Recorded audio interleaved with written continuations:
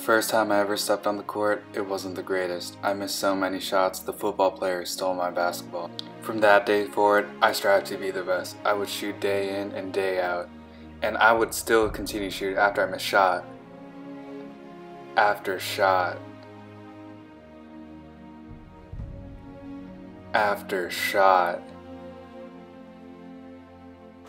after shot after shot. I was depressed. I wanted to get away from the world, but I wanted to be the best. I wanted to be like Mike. I wanted to be like the real GOAT, LeBron. And sometimes, I even wanted to be Kobe. Just kidding, Venkat. I started looking up to my best and buff friend, Christian Wynn. I wanted to play defense like him.